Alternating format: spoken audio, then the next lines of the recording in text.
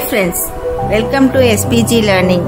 In this video, we are going to see the remaining 3 layouts in layout management, that is frame, table and grid layouts respectively.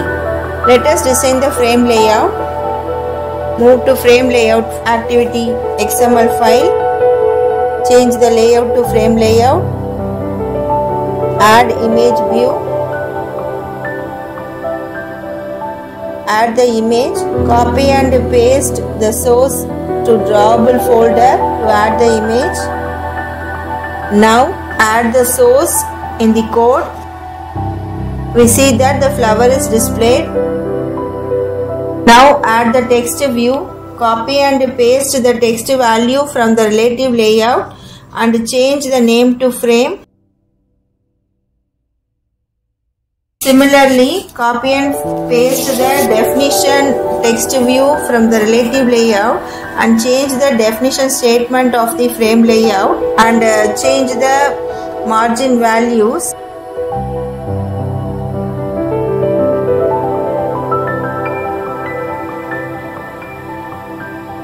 Also copy and paste the back button. Change the ID of the back button to frame back and layout gravity to bottom right.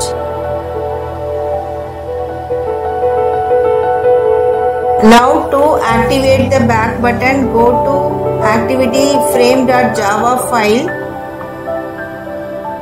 Copy and paste the Java code and change the button value to frame button. Similarly, in the click activation, now run the code. It is a frame layout. The views are stacked one after the other.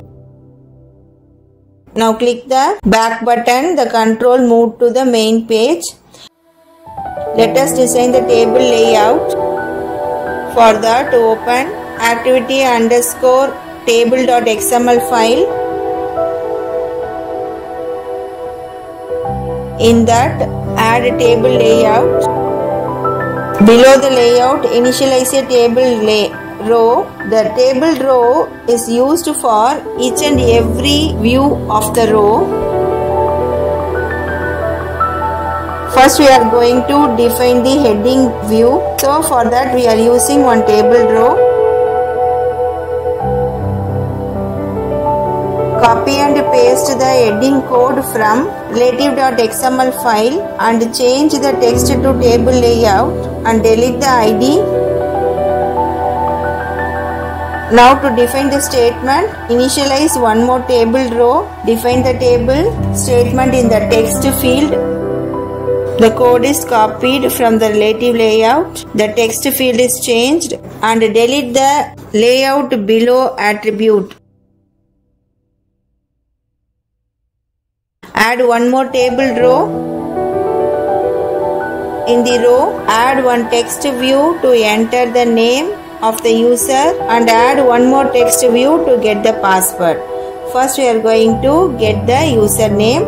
Add a text view with attribute values with the 0dp, height as match parent, weight as 1, background as purple 200, text color as purple 500, text size 15dp, text style bold and text as enter your name. Margin top as 20dp. Add edit text with width as 0dp, height as match parent, width as 1dp and id as edit text 11. Int is name. Text color as purple. Now to get the password, copy and paste the above code that is from table row. Just change the text of the text view to enter password and change the edit text hint to password, edit text id to edit text 11. To hide the text typed in the password, use one more field input type to text password so that the text we typed is hidden. That is shown as encrypted text. add one more table row to insert the back button. For that, copy and paste the back button code from the activity frame XML file and only change the ID to table back. Now go to frame activity Java file, copy the code and move to table activity file, paste it and change the button from frame to table. Similarly, the click event, do the necessary changes. Now run the app. The activity is working. By clicking the back button, the control transferred to main activity. Now we are going to design the grid layout. Move to gridlayout.xml file. Here we use the constraint layout as such. Within the constraint layout, we are going to design the grid layout. Now define each and every widgets, that is views and button in the grid layout. First, for title text view, use one grid layout with match parent, height match parent, column count 1, row count 1. Copy and paste the title text view from the previous layout and only change the text as grid layout. Now add the definition. Copy and paste the above grid layout. In that layout, add a text view from the previous frame layout and change the definition statement. Now add one more grid layout to display the RGB and CMY color codes in text views, that is in 3 rows and 2 column matrix rectangular grid. For that, first add the colors in the color.xml file, that is red, green, blue and cyan, magenta, yellow colors.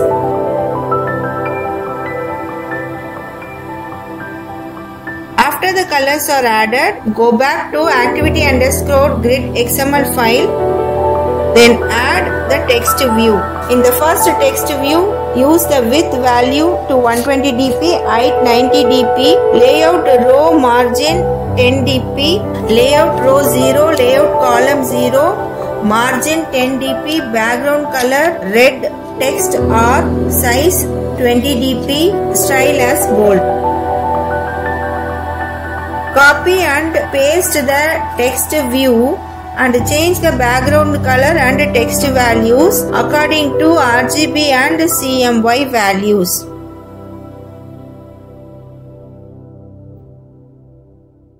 To move the grid below, we need to add the margin, that is we need to position the margin. Top margin to 200 dp, bottom to 200 dp, left to 70, right to 70 dp. So now the grid is moved below and it looks nice. Now add one more grid layout to add the back button. For that, copy and paste the grid value from the first one and then copy the button code from table file, change the ID to grid back. Now to activate the button, move to table.java file, copy the button code and paste it in the grid.java code and just change the button value to grid back and also in the click event change accordingly.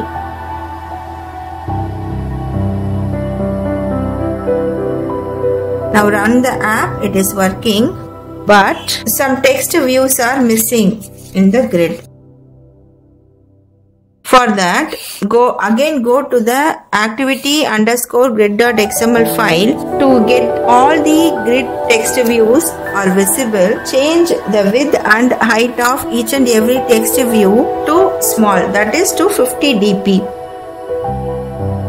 And also some text are having the value R. We have to change the value according to CYM. So change the text and also the width and height.